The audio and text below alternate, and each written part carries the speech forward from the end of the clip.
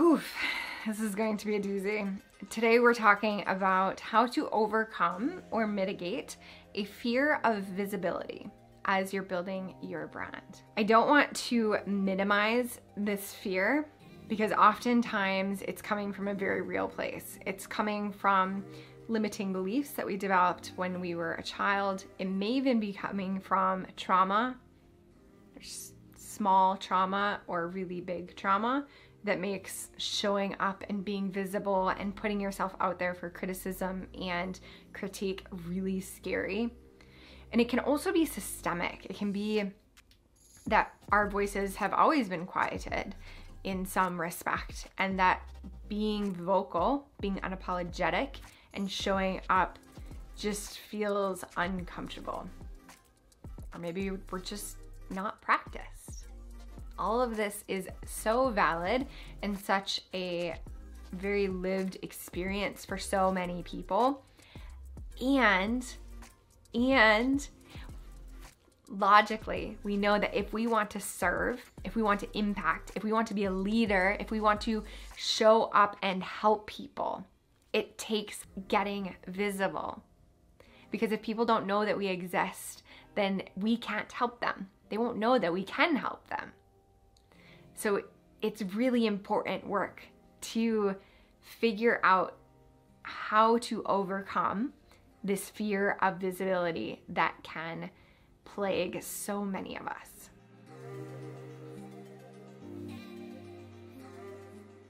Welcome. If we haven't met, if we haven't had the pleasure, my name is Kaye Putnam. I'm the psychology-driven brand strategist. I share most weekly videos on branding, entrepreneurship, and psychology. So if those are interesting to you, hit the thumbs up, hit the subscribe, and the bell will notify you whenever I release new videos. And I'm actually going to be sharing 10 different techniques on how to overcome or mitigate this fear of responsibility. The fear of visibility. There we go. And I invite you to take what resonates, maybe try one or two or three of them, and disregard the rest. So I wanted to give you as many different angles that you can look at or attack or address this limiting behavior so that you can overcome it and help the people and serve the world in the way that you want to serve and help and impact. It's tragic and hurts my heart to think about all of the people that have it in them, the desire to serve and to help people. But there's this roadblock, this mountain of actually letting people know that stands in their way. So I hope that one of these 10 strategies will be the key for you to unlock some level of new expression. Because let me just acknowledge, this fear of visibility never goes away. Every time that we are faced with a moment of change or risk or stepping out into new spaces, it's going to feel uncomfortable. Whenever I get on a new podcast or step on a new stage or launch a new product, I am immediately sent back to like all of those voices. And I heard on a podcast recently, like that chorus of negative talk in your head that we can call the shitty committee, pardon my language, because they're not helping. They're not helping this larger purpose that we intend to make in the world. So let's dive in with that context set. Okay, so the first thing that I like to do always, whenever I am getting stuck in that spiral of like, oh my gosh, like, what are people going to think of me? Or look at that girl over there, like she grew to X figures in only 1 year and it took me the last like 7 or 8 to not even reach that level of revenue. Who am I to show up? What am I doing? So whenever I'm in that death spiral, like listening to the shitty committee and getting stuck and not taking action, I shift my focus from me, oh me, look at me, to thinking about the people that I intend to help. Because if I don't show up, if I don't teach, if I don't create this course, if I don't pitch myself for being on a new podcast, all of those people that I could have touched in some way, taught in some way, or impacted and improved their lives in some way, they don't get that benefit. So you have to think about like your most ideal client, your most raving fan, and how much you've impacted their life. Maybe that's not even in business. Maybe that's just somebody in your life, like a best friend or a coworker or something like that. Like think about if you never made that impact, what their life would look like, and have that conversation with yourself about your business. If you don't show up, you are indirectly letting somebody down because they don't get to benefit from your genius. So shift the focus from you, me, to that human that you want to help and show up for them. Work through your own discomfort to help them.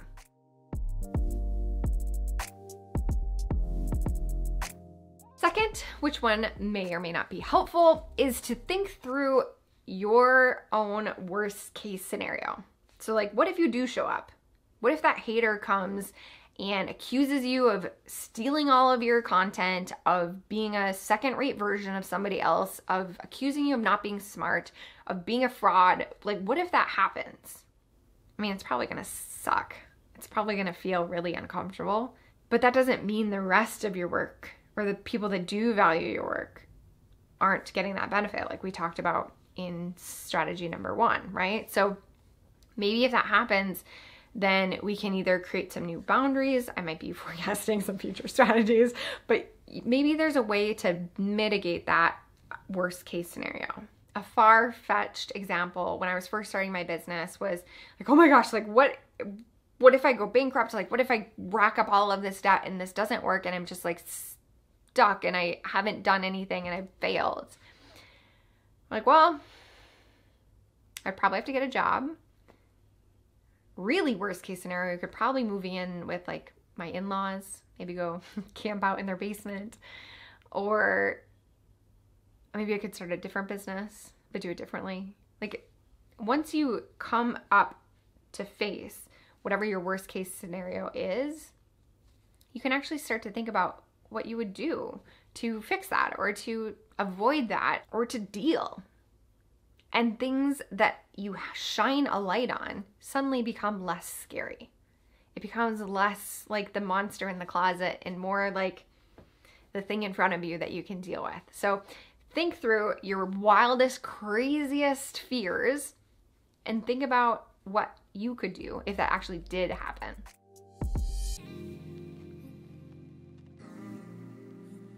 Third strategy for overcoming your fear of visibility is to focus on taking brave baby steps.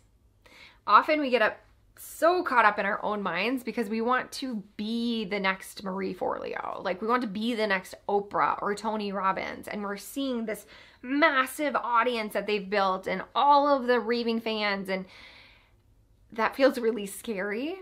But the reality is when we're first getting started, we're going to have the smallest audience that we've ever had. And the other reality is we're probably actually not going to be very good at talking on video or writing posts that get a lot of attention. Chances are there's going to be some learning curve. So you have to celebrate the brave baby steps you take along the way. Maybe you just show up each day and share anything. Just anything, like your food or your child or your, I don't know, your desk or whatever it is. Like just showing up, even if it's not strategic, even if it's not profound, can be your brave baby step. So celebrate all of the baby steps that you're making because they are so important. And that's how you climb Everest. Those slow, methodical baby steps. So celebrate them and just focus on what is my next step right now. My next step right now. My next step right now. Don't focus a year from now or 5 years from now or 10 years from now. Just stay present and celebrate those brave baby steps. It can even be a little challenge for yourself to seek out deliberate discomfort each day. I think Tim Ferriss talks about in one of his books about just trying things, like challenging himself to go up and ask a stranger for money or to pitch himself or like just to reach out to somebody ridiculously famous to see what happens. Put yourself in those stretchy situations as much as possible, because that discomfort becomes less and less and less over time. So brave baby steps in the direction of deliberate discomfort, and then celebrating yourself whenever you make tiny, tiny progress. Strategy number 4 is to systemize it. And this is actually a way of creating distance between yourself and the fear. And I absolutely do this. So instead of me showing up live all of the time, some people like thrive in those live situations, but especially when my audience was smaller and nobody would show up, and this still happens to me to this day. I'll start a live Facebook video and like literally nobody's there, and it throws me off my energy. It feels really weird. But we could systemize it, meaning we can batch create content in advance. We can use a tool to automate and automatically post content. We can write emails in advance and have them automatically go out to people. So remove yourself from the equation from self-sabotaging. Do it in advance when you're not feeling the intense fear, or like when you're separated from not the consequences, but like just the vulnerability of it. I'm sitting here by myself recording this video. I'm not actually the one that's hitting publish on YouTube. That's actually one of my virtual assistants.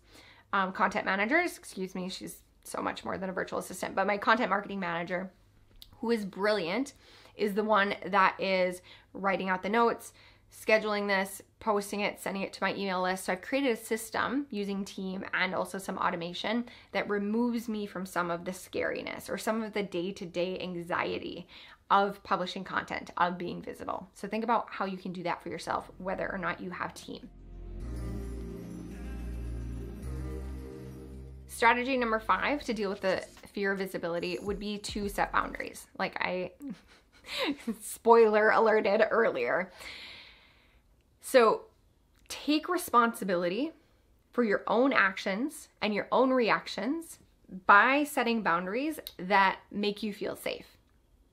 Some examples of boundaries as it relates to visibility might be setting times when you're going to say like check comments or check your DMs, and then times when you're not, so that you can be in the best state of mind possible to go in and potentially receive feedback that you don't want to hear or see. You can also use your block button really liberally. You're building your brand platform. So if somebody's being hurtful or combative or something that doesn't feel safe, block that person, move on, continue to focus, like we said in strategy 1, on the people that do need your help. Let go of the people that are hurting you. We don't need to take that type of abuse. Also, really importantly, when you're putting yourself out there, out into the interwebs, online, take time to think about what you're going to share, what parts of your life you're going to share, and how you're going to protect your privacy. So take the time to comb through your personal Facebook page before you start getting really visible, and take out things that people might use to either like know exactly where you live or to like call you on your cell phone. Like take out those identifying details that doesn't feel safe to share, and have a boundary around that. Perhaps have some boundaries about what you are and aren't going to share in relation to your family and your kids or your home or your life, these types of things. Maybe you're going to set up a PO box instead of having your home address on the bottom of your emails that go out. So just take thoughtful and proactive steps to protect your identity, to stay safe in this online world, so that you can feel confident in being visible, in attracting a large audience.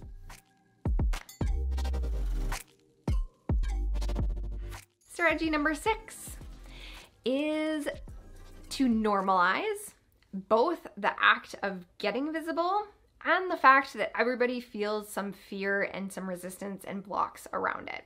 So a great way to do this is to be in group programs where other entrepreneurs are who are also getting visible, who are doing this on a regular basis, so that you can model them, they can be your muses, you can see that they are out there, that they are seeing results and success through those visibility actions, and that they're okay.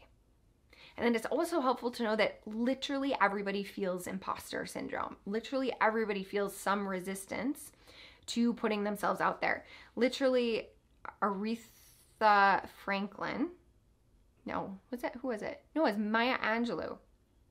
I was just watching the trailer for the new Aretha Franklin video or movie, which I'm really excited to see, but it wasn't her. It was Maya Angelou. She said after her 11th book, or maybe she was publishing her 11th book, she said, I am so afraid that people are going to find me out.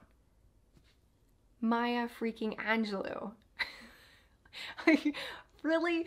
Barbra Streisand was commenting on, I don't know how many movies she'd been in, but just that, why would anybody want to see me in another video? And she's like an icon and incredibly successful. So if those women are feeling those types of fears, of course we're going to too. It's human. It is so human. So normalize both the feelings. It's just part of being human. And then also normalize the taking action. So find your group, find some people, find your humans that are doing something brave, taking those brave baby steps so that you can be inspired by their action taking.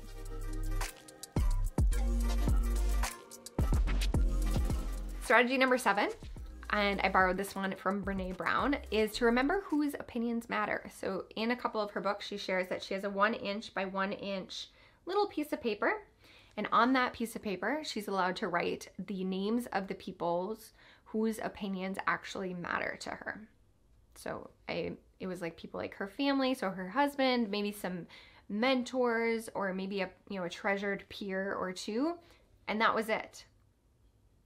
Of course, other people are going to share their opinions because we can't stop them from doing that, but she decided in advance who's actually mattered to her and who she was going to listen to. And this doesn't mean that we want to shield ourselves from all criticism ever. But we want to take that criticism from people who want the best for us and who know us well enough to know what our vision is. So decide who you're actually taking that criticism or feedback from, and feel free to disregard it from everybody else.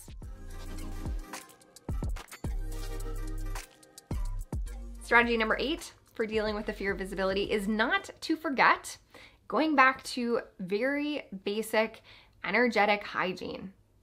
So when we're in a state of distress, not the eustress that we're talking about with the deliberate discomfort of challenging ourselves, but when we're in distress and perhaps we haven't slept or we haven't eaten or we are experiencing some like personal turmoil, all of that makes showing up online and being a leader feel impossible.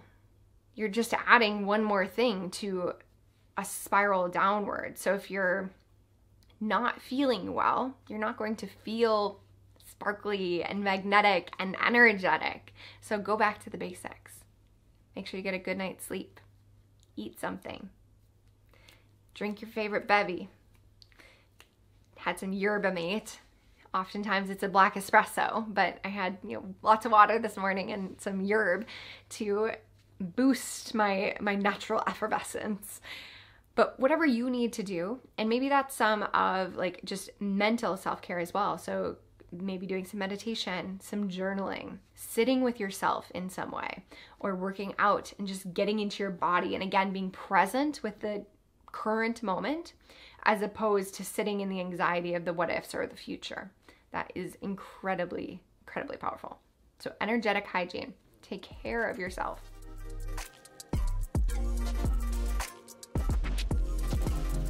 Strategy number 9 is to save all of your kind words and like testimonials, raving fans, any messages that you get like that, put them in one place, whether it's maybe a folder in your phone of screenshots or a folder in your inbox, because our lovely brains, even if we get 9 pieces of glowing reviews and 1 disgruntled or short message that we take the wrong way, of course we're going to remember that one. We know that's how our brain works.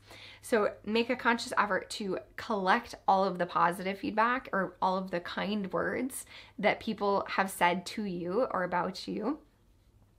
Or you could even go into the physical world and put together like a 3-ring binder of an I Love Me book of all of your accomplishments and things that you're proud of, and return to that when you need to do that.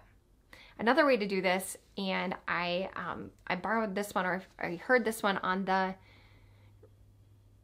Reboot podcast about confidence. It was a woman's conversation about confidence. One of the coaches there recommended having a sheet of paper where you write your defining moments. Moments where you called on some courage or vulnerability or grit or resilience or strength, and how that resulted in something amazing. And write those short stories on a piece of paper, and perhaps even keep it in your desk drawer. So whenever you're stepping into a moment that feels vulnerable, you can quickly remind yourself of how amazing you actually are. So save those kind of words. And our last strategy for dealing with the fear of visibility is to question the source. This one may require a therapist, and I am not one, but just similar to how we're only taking feedback from those people that really, really know us and really matter to us in our life, trace back the thread of those words that are coming from your shitty committee and ask yourself, where's this coming from?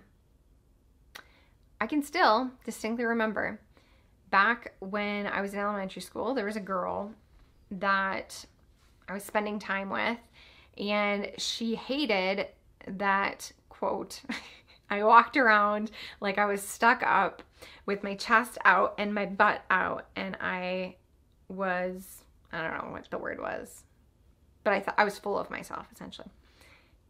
I must have been 10, and I still remember this. So there's these voices. There's that voice. There's this idea of not being showy or not being dramatic that I picked up in my childhood. And those can feel really, really vulnerable if we let them, but we can remember that that's not our current experience. So there you go, 10 strategies to deal with the fear of visibility. I hope one of these is useful for you. Let me know which one resonates with you the most in the comments below.